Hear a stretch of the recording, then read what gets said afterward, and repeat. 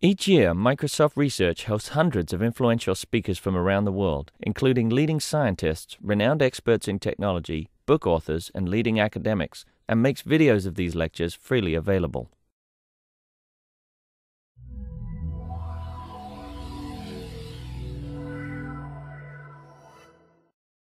We're going to have, we're hearing his talk today, which is mostly joint with Yuval, and it's on the limiting shape of internal DNA with multiple sources.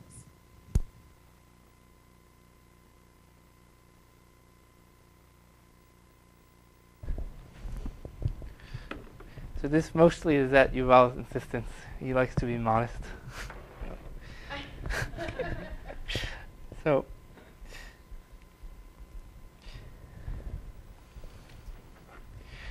okay, so I'm going to talk about internal DLA with multiple sources. So let me tell you what that is. We have a finite set of points in the integer lattice ZD, and we're going to start some number m of particles at each of these points. And each particle will perform a simple random walk until it reaches an unoccupied site. So unoccupied meaning there are no other particles at that site. And what you get from this is some random set of k times m points in the lattice. And basic property of this model, internal DLA, is that you can perform these k times m walks in any order, and the resulting random set you get, its distribution won't depend on the order you perform the walks. So this was first noticed by Diaconis and Fulton, 91. So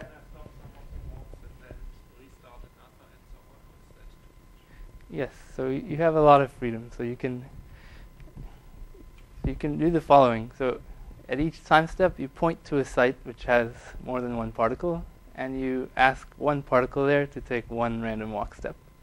And no matter which sites you point to in what order, at the end, when you stop, if every site has at most one particle, the distribution won't do. Yes. And you can even choose which to point Depending on the past, sure. Yes.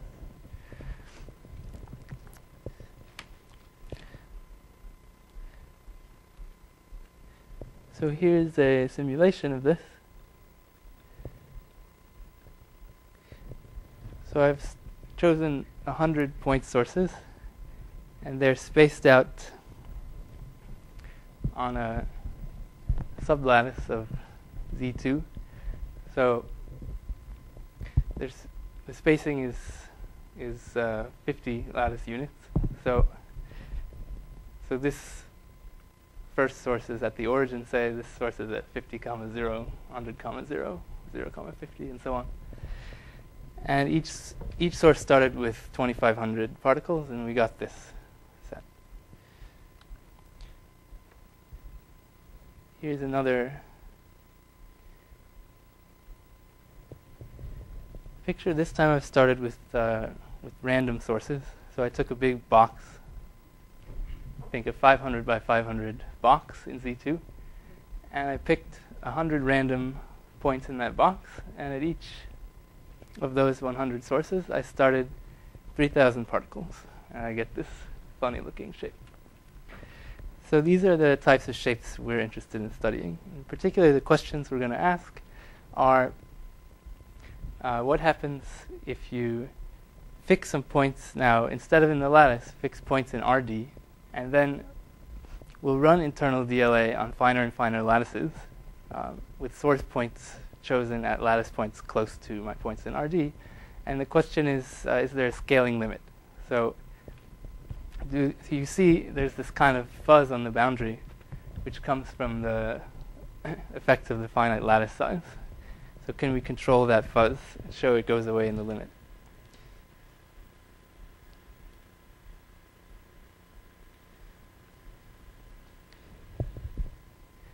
Okay, so here's these two pictures, or related pictures.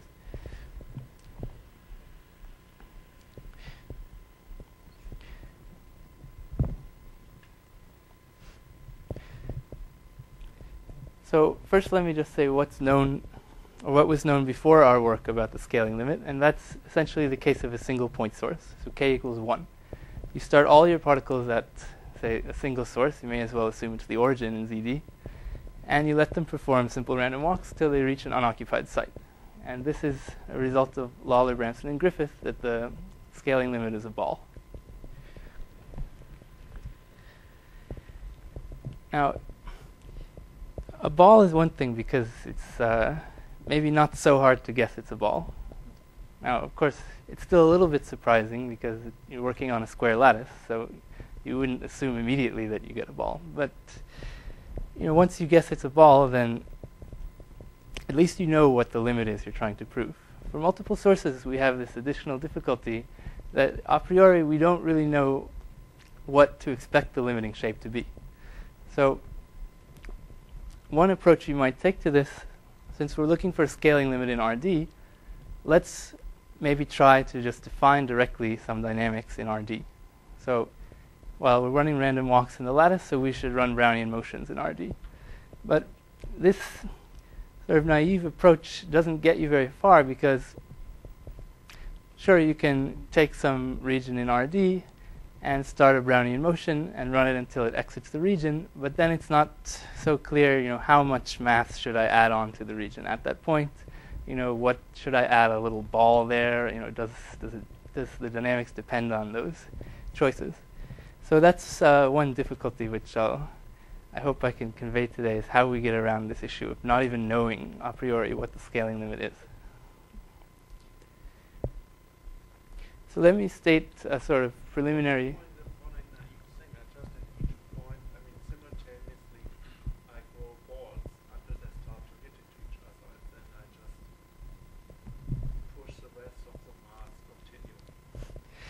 Okay, so you can grow the balls, I agree with that. But then, and this is actually the approach we take, but then when the balls start to overlap, how do you push the mass out to the outside? That's the difficulty.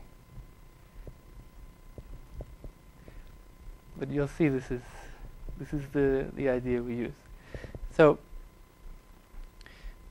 okay, let me state a preliminary version of our first main result. So we fix some finite set of points in RD, and I'm going to generalize things slightly. So rather than take the same number of particles at each site, I'll associate an intensity to each site. So lambda I is the intensity of mass starting at that site. Okay, and now in the lattice, so I rescale the lattice, so I have 1 over n ZD, and I start with this proportional to n to the d particles at each site xi. Now xi is a site in RD, so we need to start with a lattice site. So I'm going to use this notation xi with these superscript 4 points to just mean the closest lattice point to xi. Okay, and we get some random set of occupied sites in the lattice.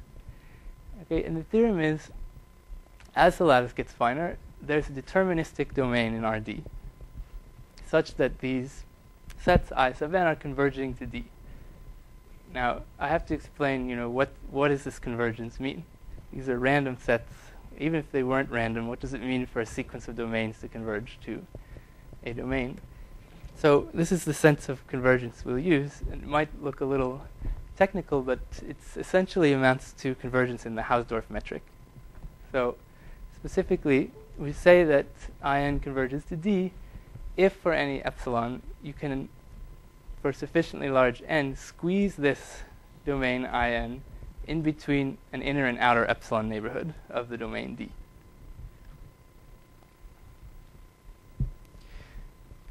Now the reason I say this is just a preliminary version of the theorem is it's not very specific, so it doesn't say anything about what this domain actually is.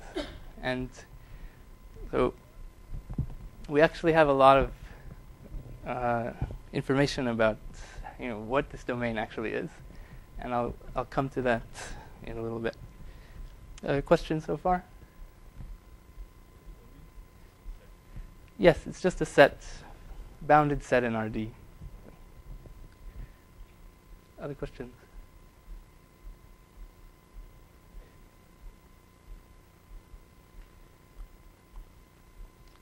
Okay, so this is a sort of initial reduction of the problem, and it's exactly what Christian just suggested. So the idea is, well, first let's have the sources just ignore each other and form independent IDLA clusters. So around each source you get a cluster, and we know from the Lawler, Bramson, and Griffith result that those clusters are close to balls. But they have overlaps, and so the difficulty is we need to take the particles in the overlap and let them continue walking until they reach unoccupied sites, and that will change the shape, and the question is how.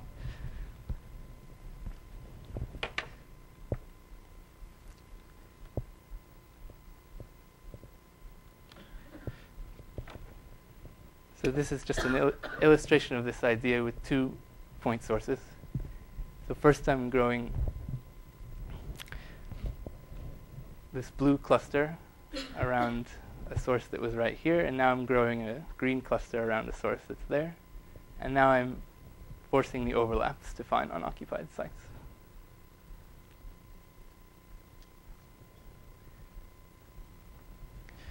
This is dangerous. I can't turn this off. Okay, there we go. So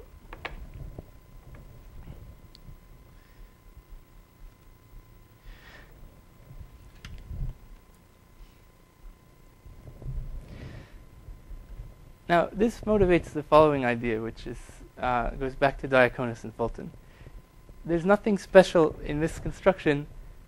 You know, in our application, we happen to find it convenient to take these blue and green sets to be internal DLA clusters. But you could do the same operation with any 2 overlapping sets in ZD. And that's called the Diaconis-Fulton sum of the 2 sets. So this is an operation which, given 2 sets in ZD, will produce some random set whose cardinality is the sum of the cardinalities of A and B. And the construction of this Diaconis-Fulton sum is the following. So you take the intersection of A and B and order its points, say y1 through yk, and then we'll build up the set A plus B one side at a time. So we start with the union, so call that C0, and then we'll form, so Cj is going to be Cj minus 1 union a single point. And the single point is what we get when we start a simple random walk at yj and run the walk until it exits Cj minus 1, and then add that point to Cj minus 1.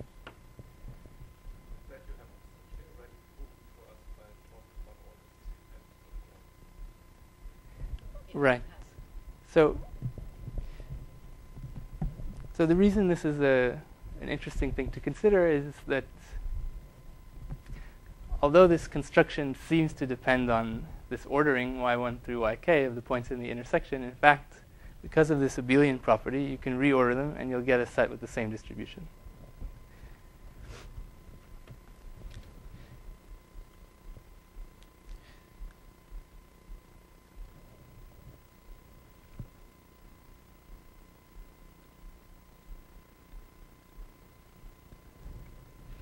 So here's the Diaconis-Fulton sum of 2 squares in Z2, which overlap in this smaller square.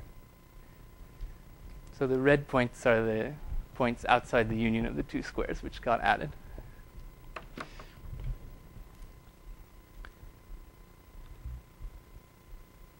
Okay, are there any questions about the definition clear for a Diaconis-Fulton sum? Okay.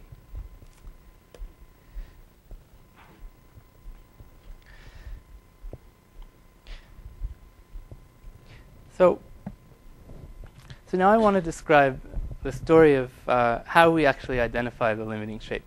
And the key is to first remove the randomness from the picture, and we'll put it back in at the end. So to remove the randomness, we're going to consider a deterministic model where instead of having discrete particles that are doing random walks, each site in the lattice will have some continuous amount of mass. So what we'll do is we have our 2 sets in ZD, and we'll start with each site in the intersection of A and B having mass 2, and each site in the symmetric difference having mass 1. And the mass will move around according to the following rule. So at each time step, you choose a lattice site which has mass greater than 1, and you have it distribute its excess mass over 1 equally to its neighbors.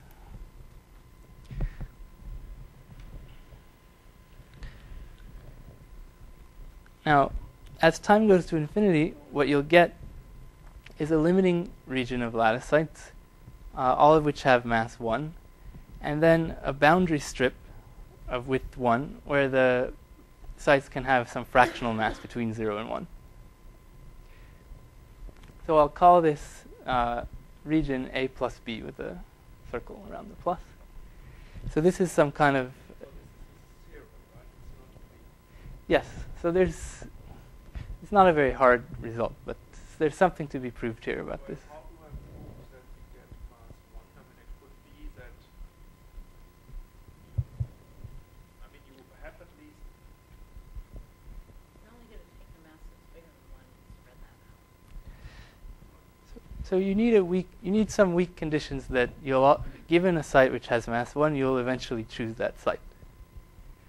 So with the condition, that's sort of the weakest thing you could require to hope. Start to distribute your mass not to have mass. Who tells me that I don't have mass 1/2 in the region? Because once a site gets mass 1, it never goes below 1. So you only distribute the excess m of x minus 1 equally to the neighbor. The neighbors of x could actually not have mass, right? That's right.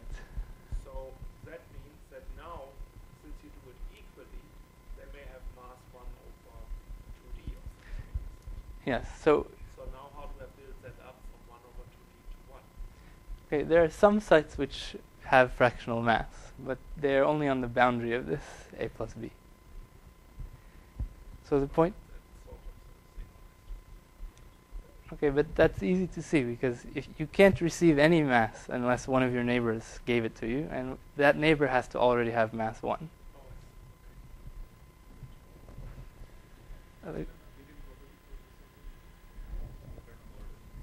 Yes, good question. So there is an abelian property for this model.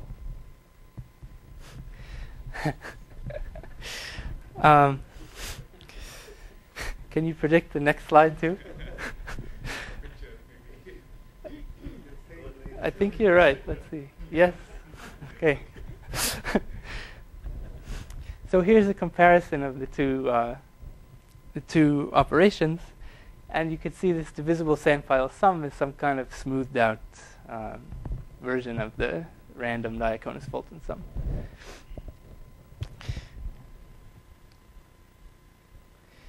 Okay, now how are we going to understand, what shape this is?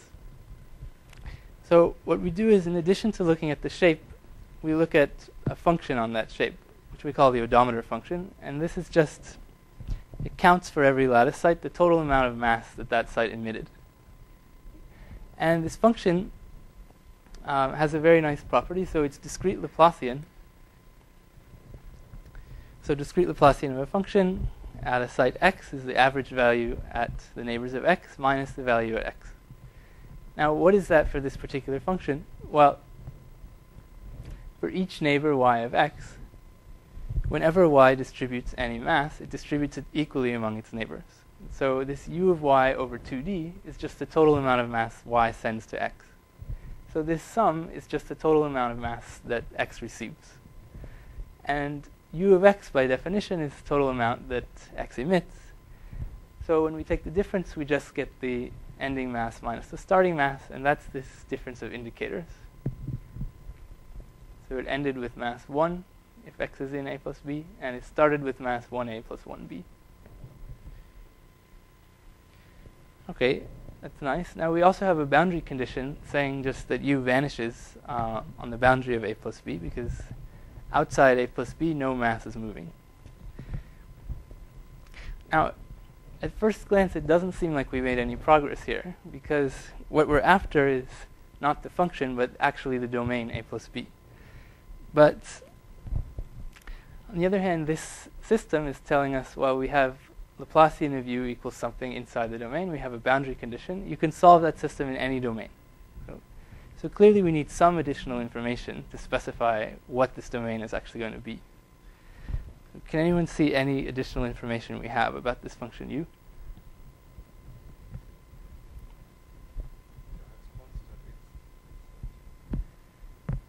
It's constant. It's not constant inside. So it's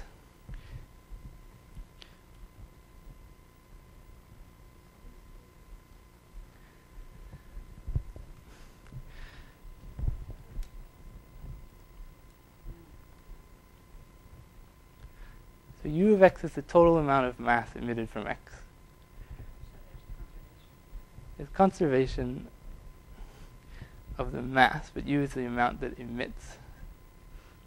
What's the most basic thing we know about total amount of mass emitted from x? But it's less than 1 or 2 of the Well, mass could move around a lot, so even if you started with only a little bit, it could move and be emitted from the same site many times.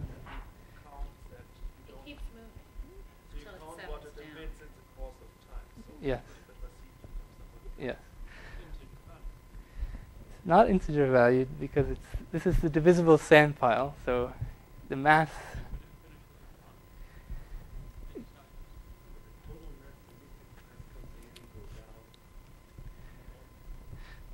Okay, I thought this would be easy, but it's just that u is non-negative. So the key is if you solve this in some domain, then you'll get a solution, but the solution might be negative somewhere.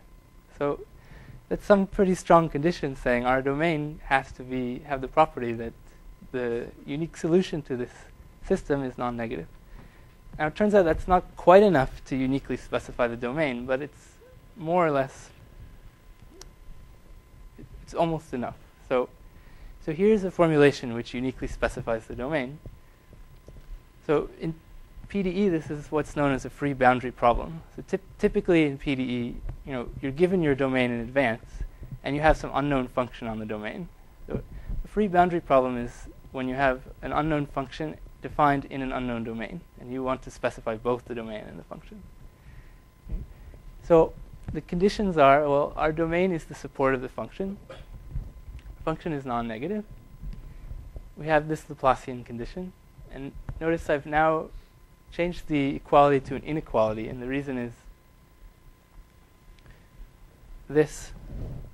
So this equality holds in this a plus b, but actually it holds with inequality everywhere, because this 1 is the final amount of mass. So that's 1 inside a plus b, but it's less than or equal to 1 everywhere.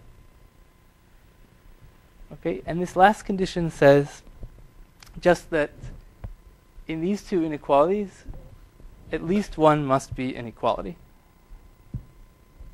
So either u is 0 and we're outside our domain, or this Laplacian has to be actually equal to the difference of indicators.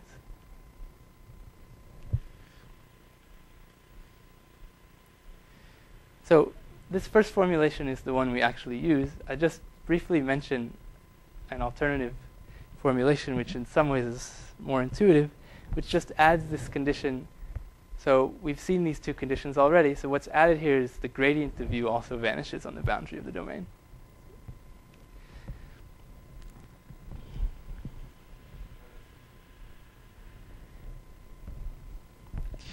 So intuitively, the way to think about this gradient condition is it's saying that no mass is escaping the domain. Because by Green's theorem, if you integrate the Laplacian of u over the domain, that's keeping track of how much mass is escaping the domain. By Green's theorem, that's the same as integrating the normal derivative against the boundary.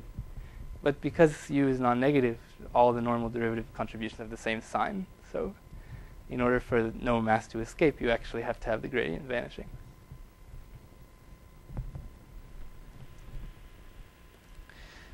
Okay, and now so there's one more kind of reformulation, and then we'll be able to identify our scaling limit. And in a sense, I think this is the hardest version of the problem to internalize on this slide. it's the most unintuitive seeming, but its advantage is we can really, at the end of this slide, just change all the sums to integrals and everything will work in RD. And so that's how we'll see what the scaling limit is. So in PDE, it's called the problem of the least superharmonic majorant. So we start out with this function gamma, which is in PDE called the obstacle. And basically, we're constructing this gamma to have a certain Laplacian. So gamma is going to be this quadratic term minus the sum of some Green's functions. So G is the Green's function for simple random walk in ZD. Why is it called the obstacle? So I'll give some geometric intuition in a second. So this is called the obstacle problem. And you'll hopefully see why in a little bit. So you take the Green's function for simple random walk. In Z2, you have to use the recurrent potential kernel instead. And you form this function gamma. And then you consider the least superharmonic majorant. So among all superharmonic functions on the lattice, which are greater than or equal to gamma, you take their pointwise infimum. And the punchline is that the odometer function is just the difference between these two. Now this seems like, wow, where did this come from? But so it took us a long time to find this approach. It's not very intuitive, but I want to show the proof of this claim because once you formulate things this way, it's actually very easy to see why. It just fits on one slide. So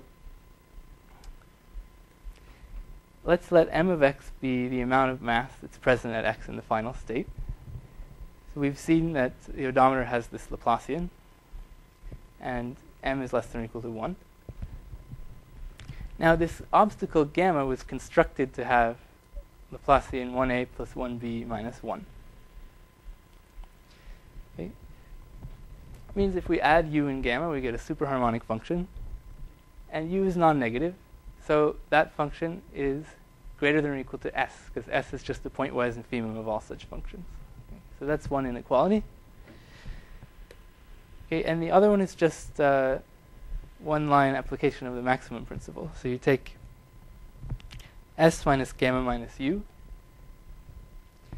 So this is superharmonic on a plus b, because on a plus b we actually have an equality here. So why is it not just harmonic? Yeah, I guess it is harmonic on it, but we only use the super direction. And it's non-negative outside because s is greater than gamma, and u is 0 outside a plus b. Okay, and so by the maximum principle, it's non-negative inside as well.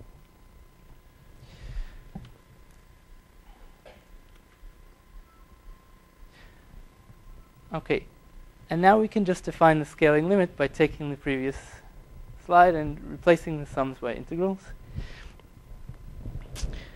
And everything translates to the continuum.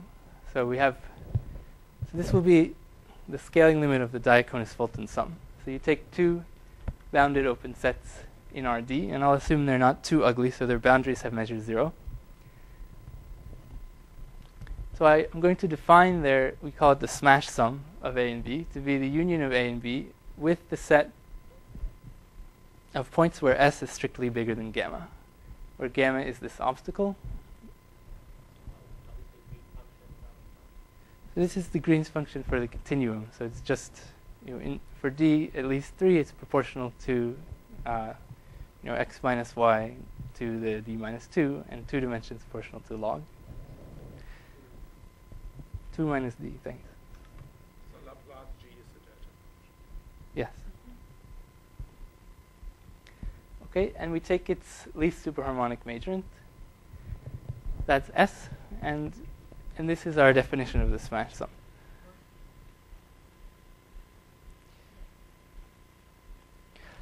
Okay, so Jennifer asked, why is it called the obstacle problem? And this is the visual intuition for why. So here I've graphed the obstacle for two different choices of A and B. So in the top, A and B are some overlapping disks in R2. And I think the bottom picture is a little easier to understand. So they're just 2 point sources. So what's going on in this picture is that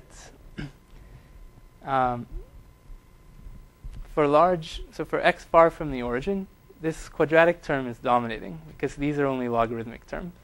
And so you get this overall downward slope. But near your sources x1 and x2, the log spike is dominating, and so you get these two poles. And now we're taking the least superharmonic majorant of these functions. Now what does that mean? So intuitively you can think of these as the surfaces of a table, and we're draping a tablecloth over the table. Okay? But it has to be a superharmonic tablecloth. So that means that it can't have any local minima. Okay? So if you think about it not having local minima, well, that's not a problem. Out here where it's kind of already concave, the tablecloth can sit right on top of the surface of the table. But in here where there's this indentation, the tablecloth will lie strictly above the surface of the table. And that's this region S greater than gamma, which is the smash sum.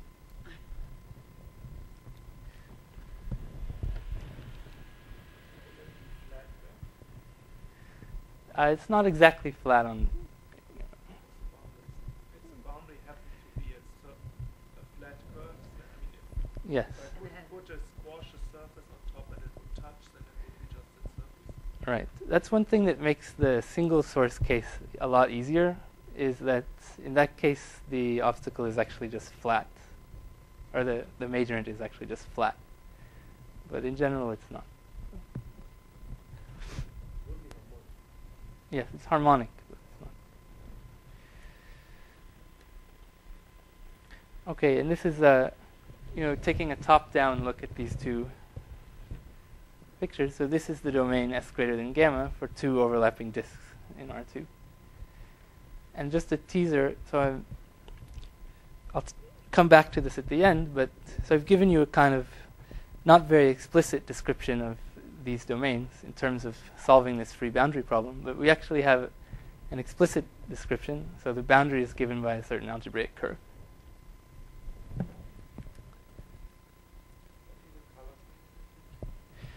Right. So this picture was built using the rotor-router model, which I haven't talked about today, but probably a lot of you have heard me or Yuval or Jim Prop or someone talk about it.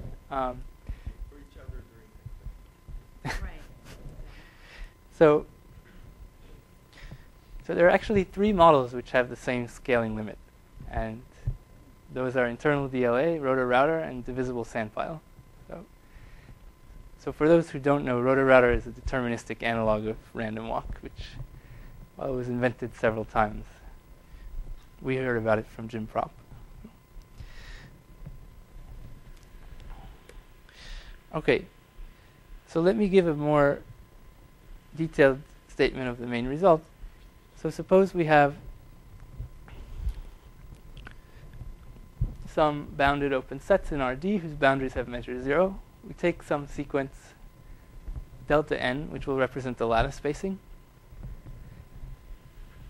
And then in the lattice delta nzd, we can build domains in three different ways using either the divisible sandfile, rotor-router, or this Diaconis-Fulton dynamics. So let's call those domains dn, rn, and in. Okay.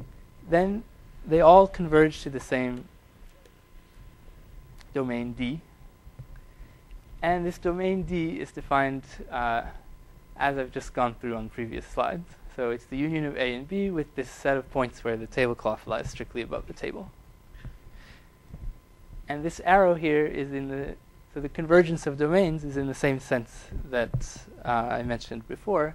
So it's in the sense of these epsilon neighborhoods.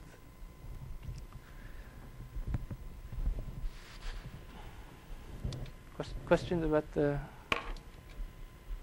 result?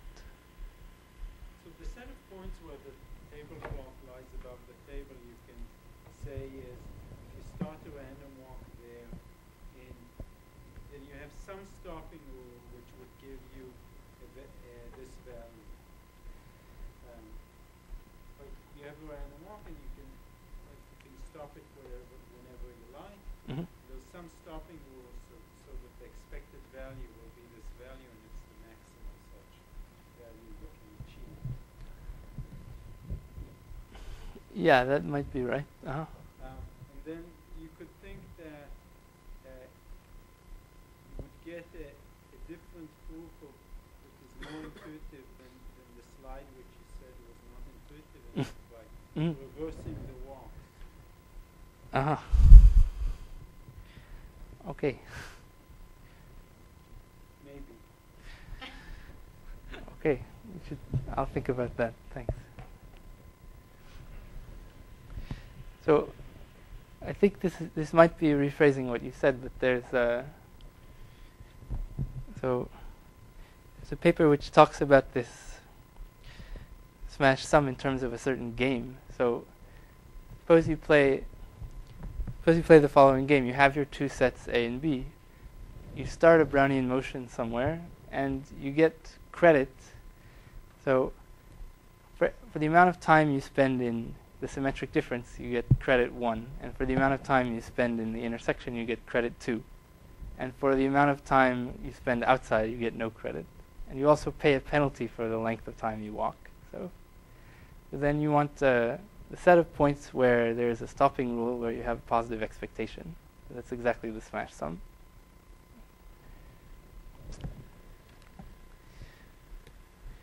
Okay, so what is this theorem saying? In pictures, it's just saying why these three pictures look so similar.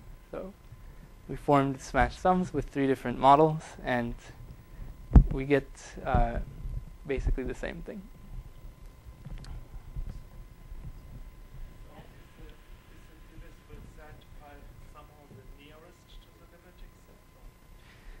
Certainly, experimentally, it seems that way, and also theoretically, it's easiest to analyze. So, Do you have better results that the error is yes. The rate of convergence or something. Yeah. smaller than n or something like that? So we have some pretty sharp bounds in the single source case. So when you get a disk, so all the models will give you a disk in the limit in the single source case. But divisible sandpile, you get much closer than the others. So divisible sandpile, you get a constant error in the radius, independent of the number of particles. For rotor-router, we have a log inner error, power law outer error. And then for internal DLA, it's power law in both directions, or at least that's the best known. So, Are there lower bounds which establish a separation? not as far as I know. So I think you can prove a log or maybe square root log lower bound for internal DLA, but I don't think that's written up anywhere. So. We've already separated. Yes. We're saying he thinks one could be. Yes. Yeah, I should say for rotor-router, there are no lower bounds. So as far as we know, it could be constant, and that's.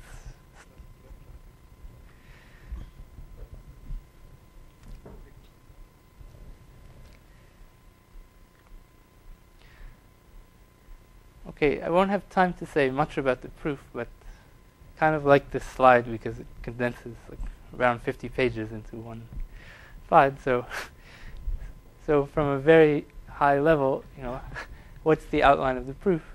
Well, there's sort of three steps. First, we want to show that the obstacles or the tables are converging, and there are just some Green's function estimates you use there. So the point is, you have your Green's functions on the lattice, and you also have the Green's function in the continuum, and those are what you use to build your table. And so some fairly standard Green's function estimates will tell you that those are converging. And then the next step is, well, if you have some tables in the lattice that are converging to a table in the continuum, you should expect probably that the tablecloths will also converge.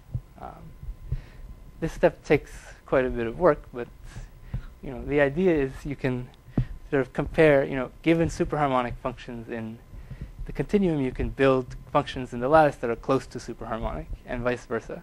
So you can use that to compare the tablecloths. And then, once you know the tablecloths converge, that tells you that the odometer functions converge. And you might think that that should be the main part that you should be almost done, because you know that the domains that you're after are just the supports of the odometer functions. But there's this issue of, well, you can certainly have functions that converge while their supports don't converge. You know, you can have positive functions converging to 0. So clearly you need something more than just convergence of the odometer functions to get this final convergence of the domains. And that turns out to be technically rather tricky. So So do you have some strict positivity in the yeah, so that's one of the main technical tools. Is this comes from PDE, where you can show that for these obstacle problems, if you take a point on the boundary, there's always a direction you can move in, so that your function grows at least quadratically in that direction. And that's so in PDE there's a big industry of boundary regularity for the obstacle problem, and those are the kind of techniques they use there.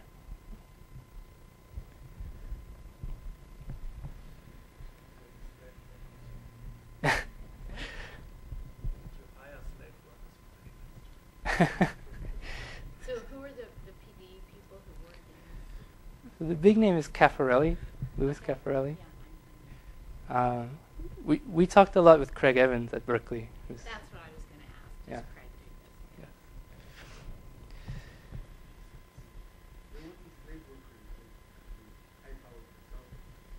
do this? Yeah.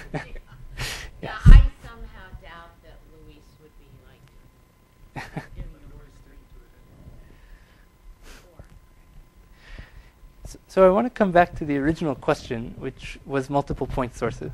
So here's a version of our result for multiple point sources. So you start with your k points in RD and your k intensities. And once again, you can build domains in the lattice in 3 different ways, using the 3 different types of dynamics. And you do it in such a way so you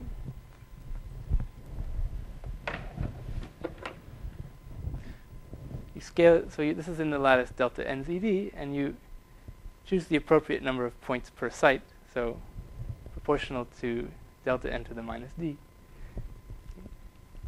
And then there will be a limiting domain D. And we can say what this domain is. So it's just a smash sum of balls.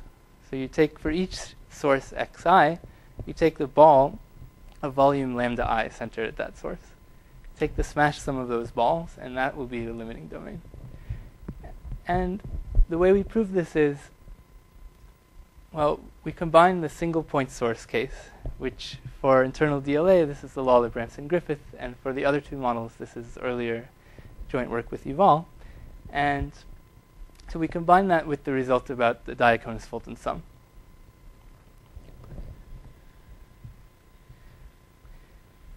So I want to just briefly mention an intriguing connection that we discovered recently with a topic called quadrature domains. These are studied in fluid mechanics and in potential theory. So, and this is ultimately how we understand the algebraic curve defining the boundary. So suppose you have a harmonic function on the lattice. You can use this to define a martingale for internal DLA. So internal DLA, we have a bunch of random walks. So let's call those walks x superscript j.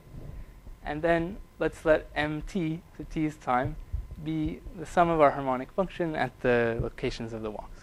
Okay. So what happens if you use optional stopping on this martingale? Well, so I'm going to use it at the stopping time t when all my walks have found unoccupied sites. Okay. And once they've done that, so they form some occupied set I sub n. So expected value of mt is just the expected value of this sum of the harmonic function over the set. And so note this sum is still random because in is a random set. Okay. Optional stopping says that's equal to the starting value of our martingale. So we're using multiple point sources. So the starting value will just be, well, at each source xi, I started this many particles. Okay, now what is this saying? Well, we know that these domains I n are converging to some domain D in the continuum. So this is saying we should expect the following to be true. If we take a harmonic function and integrate it over D, we should just get a weighted sum of the values of the function at the points xi.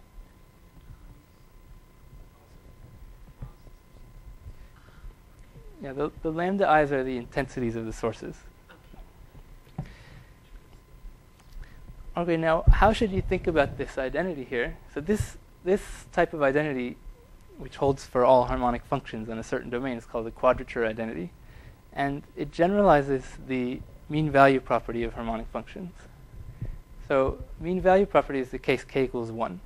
Take k equals 1, you're saying D has the property that if I integrate a harmonic function over it, I get a constant times its value at a single point. So what domain has that property? A ball. So this is saying internal DLA for multiple sources should have the same property, only instead of evaluating at one point, we need to sum over evaluations at k different points.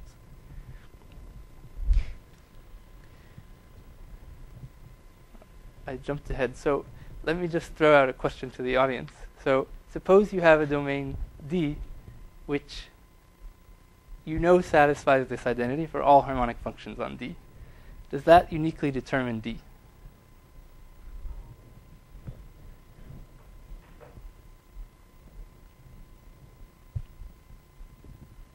Or you're given lambda I and xi. Right. You're given lambda I and xi.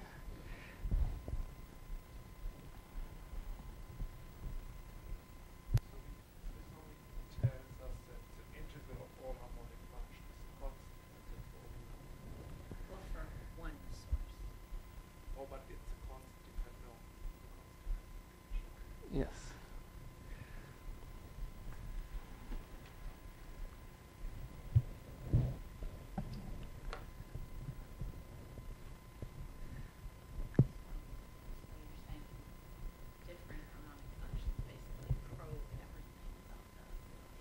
Right.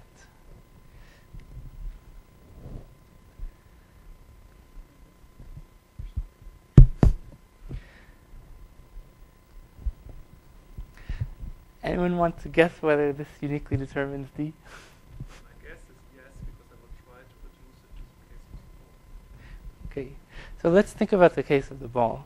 So it turns out it's not quite enough to uniquely determine D. For example, a ball and an annulus are in two dimensions. A disk and an annulus both have this property. But it's not far from uniquely determining D. So what does uniquely determine it is if you require inequality for all superharmonic functions. So this Why would a disk and an annulus both be Your okay? mass kind of averages in the middle of the end. So, I mean, harmonic functions have mean value property on a sphere, right? So any spherically symmetric. Right, but the function doesn't have to be even defined at the center if your domain is an annulus. Aha, I see. Okay, so maybe if you say your function need only be defined on D, it's possible it uniquely determines it. That's a good point. So I'm not sure about that.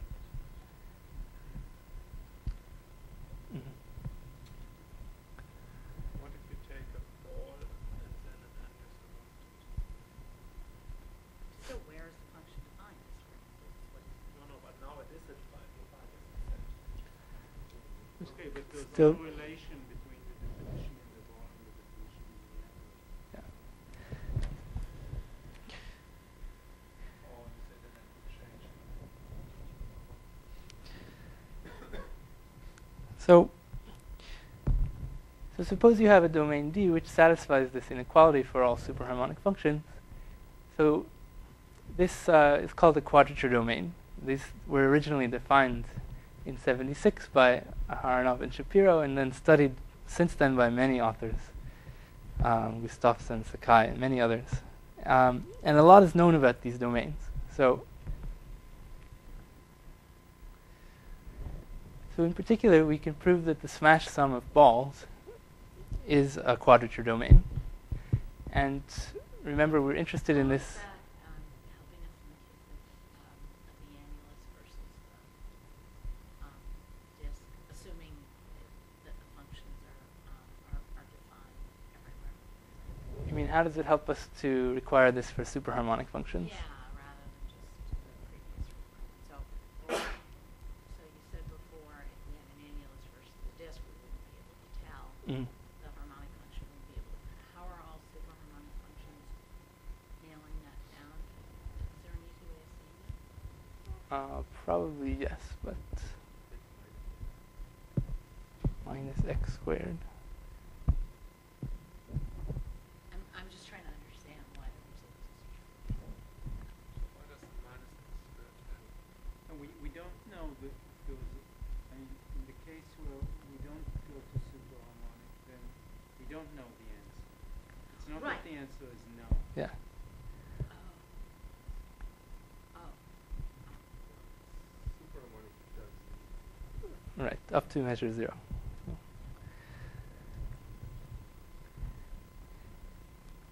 So remember, this smash sum of balls was the scaling limit for our internal DLA with multiple sources. So that was sort of the answer to our original question.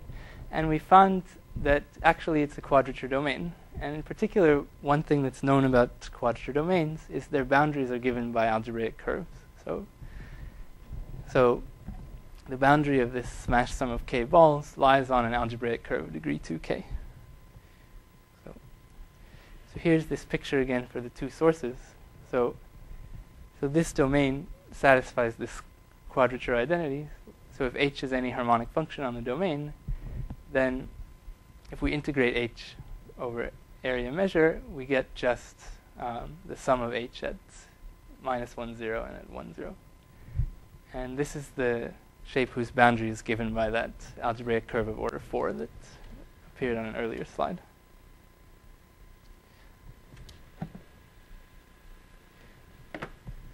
Okay, so how much time do I have?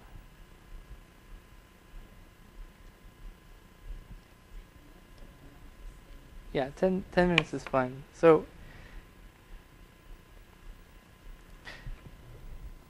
I want to talk briefly about some inverse problems. So we have this smash sum operation. Let's see what we can understand about it. So suppose we're given a domain A and a subset B of A. So can we subtract? Can we find a domain C such that A is B plus C? Well, in a sense, this is a boring question because there's a trivial solution, just the set theoretic difference of A and B. I take the smash sum of those. There's no overlap, no mass moves. It's boring. Okay. But you might ask, is there a simply connected solution? Another question, can we take half of a domain? So given a domain A, can we find a domain D such that A is equal to D plus D? Here it's not clear. There's no trivial solution you can just pull out. So it's not even clear one exists. So I want to talk about some work in progress, which is an algorithm I have, which in some cases can... Why is that not again a trivial What is it? I don't even see a non-trivial solution, but anyway, I certainly... Maybe trivial solution is not good. No, but if A doesn't have symmetry, I don't see Right. So if A happens to be a ball, you can take a smaller ball. But what if A is a square? So What is A is a square? I divide. Oh, it's not No. allowed to shift. Right. So let's look at a ball. You can't, if the corner, stop it. okay, so here's an algorithm which will compute these domains, at least in some cases. So I'm going to run this in the lattice because I actually want to compute something. So I say that sites on the boundary of A start eroded and sites in the interior start uneroded. Okay, and at each time step, I start with mass 1 on each site in B, mass 0 everywhere else. At each time step, I scan the whole grid, and each uneroded site will distribute its mass equally to its neighbors, except that you're never allowed to have an eroded site with mass more than 1. Now, sites can become eroded. So if an eroded site fills up and attains mass 1, then all of its neighbors become eroded. So I claim that when you finish this process, so finished means all the mass got distributed to eroded sites, so nothing else moved, you'll have left some set of uneroded sites, which solves this subtraction problem.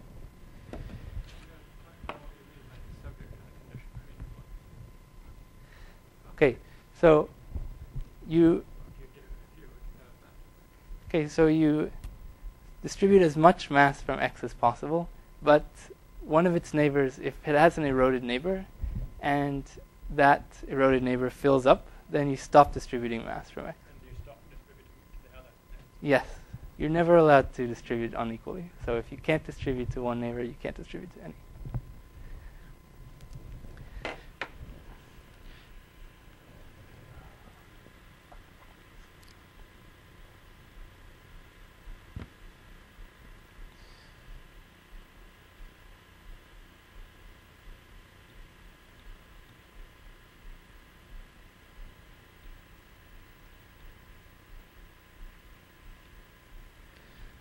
Okay, so here I've taken A to be a square and B to be a disk.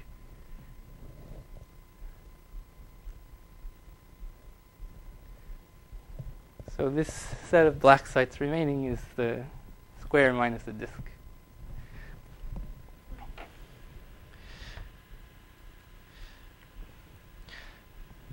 Okay, and you can use the same algorithm to find half of a domain, and there your starting configuration is just mass 1/2 at every site in A.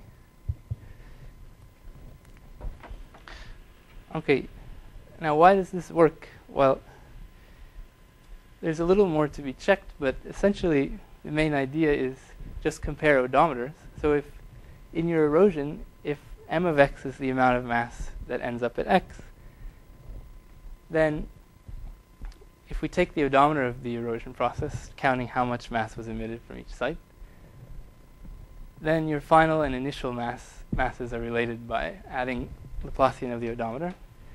Okay, on the other hand, our final mass distribution is just, while we take all our sites,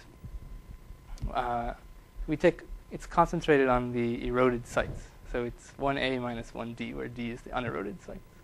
So if you just equate these two, you get that indicator of A is twice indicator of D plus 2 delta U. So this is saying we start with mass 2 on D, and we topple it according to this odometer, then we'll end up with mass 1 on A. It's saying exactly that if I double D, I get A.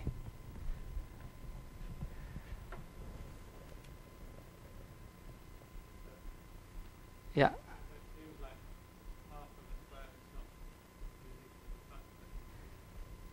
Right.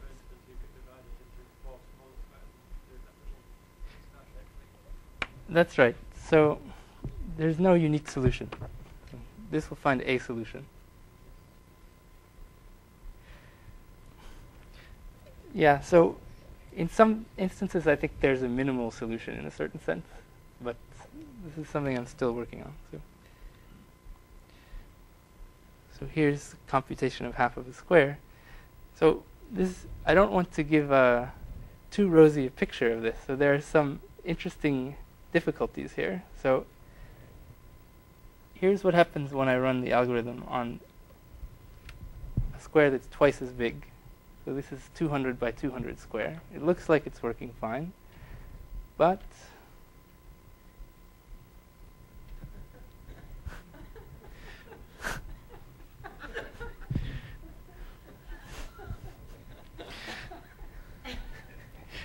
you get some crazy result. And what's going on is that it's extremely sensitive to rounding errors. So this erosion, This one looks eroded. Just hope I'm not sitting in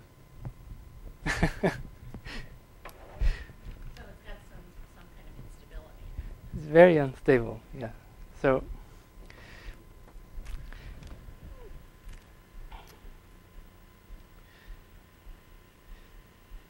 So is there something you could do Yeah, I'm thinking about that. So, I mean, usually if you integrate, I mean, something like quadrature, mhm. integration usually smooths things, right? Yeah, I agree. So I wonder if you could do somehow an integrated version of this instead of running something that's more like the differential equation, Mhm. and whether that would be more I don't know. Yeah, I'd be interested if you have any ideas, because I've played with various variants of it, and they're better and worse, but none of them are particularly good so far. So I agree some kind of smoothing is the right technique. Okay, finally I just want to briefly mention some. Like they multiply by smooth functions and integrate things. Sure. Mm-hmm. But I don't know how you would, what that would mean for an algorithm, for an algorithm. Well, the point is you want to get rid of roughness on the boundary, so you should erode things to the boundary and then smooth a little bit.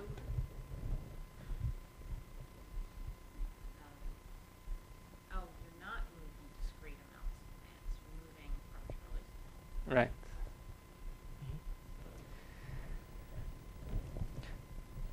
So I just want to go back to internal DLA, but talk about the erosion analog of it. So, and here there are a lot of interesting open questions. Noise, which sort of where a Laplace try to drive these things back. Yeah, like some white noise or something. Yeah, I think so. If you have ideas, we should discuss it.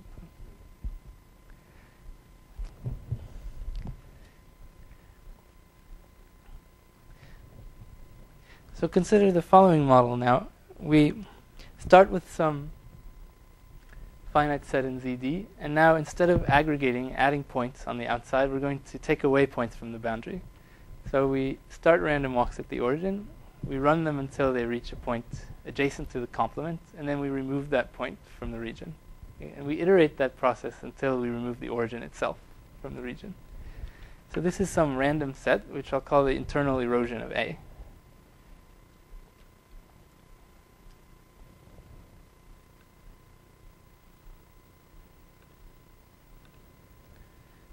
So here's the internal erosion of a square.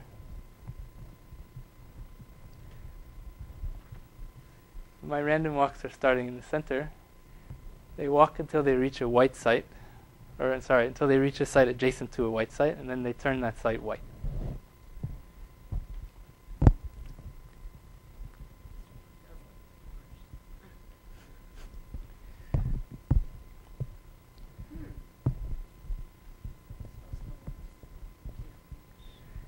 Yes. Right? Right? Yeah. So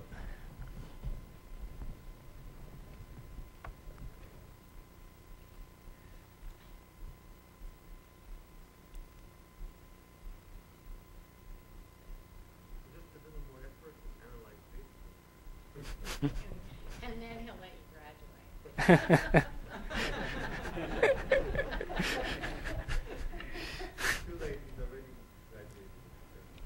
just made it. And only then he started showing. Okay, here's the same thing with a disk. Square again. Okay. And some questions you might ask, maybe the basic question is just how many sites get eroded. So we would expect, say you start with a square of side length n, that this expected number of eroded sites should obey some power law with an exponent strictly between 1 and 2. And the analogy here, as Jennifer pointed out, is with DLA. So DLA is maybe the oldest and most famous of these models, where you start with your walks at infinity or very far from the origin, and you grow a cluster that way. So here we're sort of exchanging the role of the origin and infinity. And another question you can ask is, fix a particular site, what's its chance of being eroded? So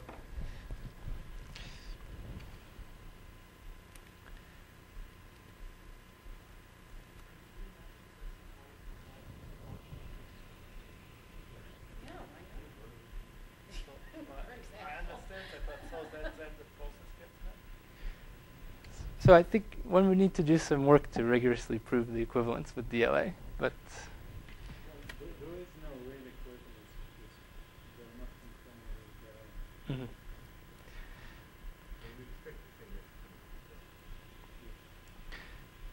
But probably it's worth proving something about one or the other before proving the equivalence. So it's not so useful to have two very hard models that are equivalent if you can't analyze either one. I don't know, isn't that computer science?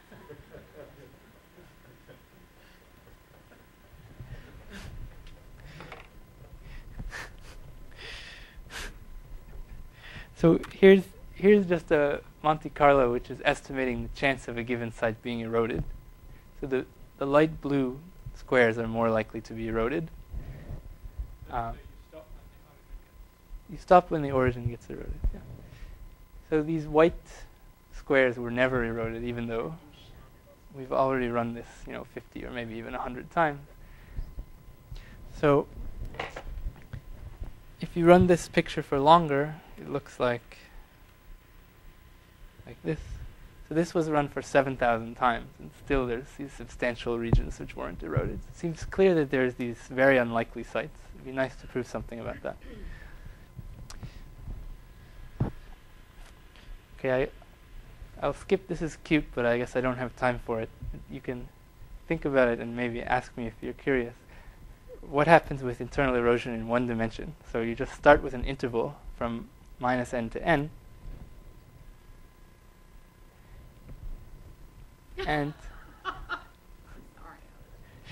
and you erode until the origin itself is gone, and the question is how many sites remain uneroded. So this has been studied under the name OK Corral process, where it's treated as a model of a gunfight. So I don't want to reveal the answer because I want to let you think about it, but it's on the next slide. So let me try to skip it really quickly. There, okay. So I'll just end with these two pictures, and these are some scaling limits that we don't understand yet, even though we believe they exist. So this picture on the left is internal DLA with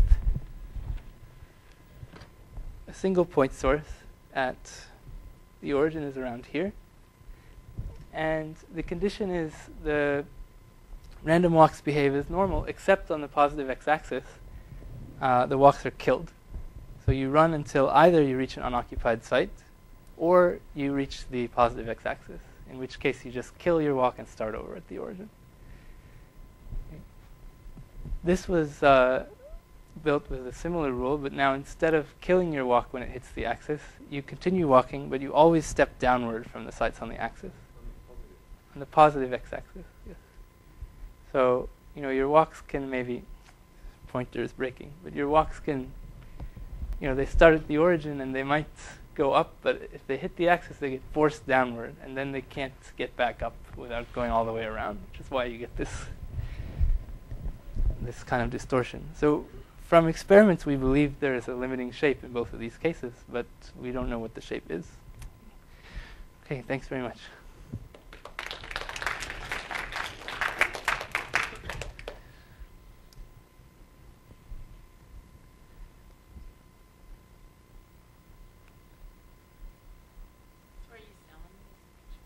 So this one, you literally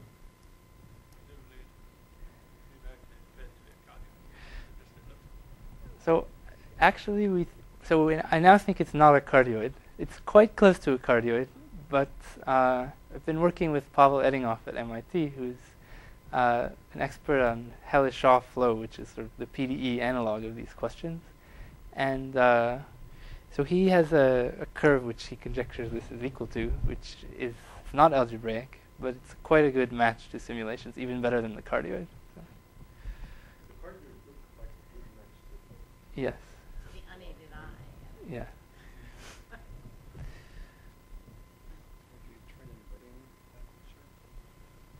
On the left. No.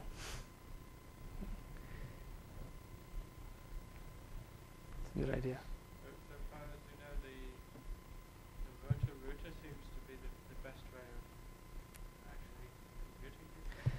Yeah, yes, it's a good point. So we have these three models which have the same scaling limit. So you might ask, if you're interested in, computing something quickly numerically, which will give a good approximation, which model is the best? And we think seemingly the rotor-router is the best because it gives a very small discrepancy, but it's also faster than divisible sand file. Divisible sand file you need to run for a long time because there's always a little bit of extra mass that's still moving around. So yes.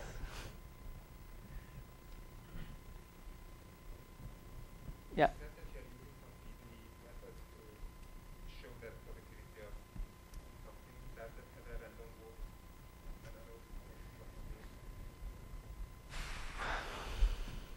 You mean the methods about the growth rate as you move away from the boundary?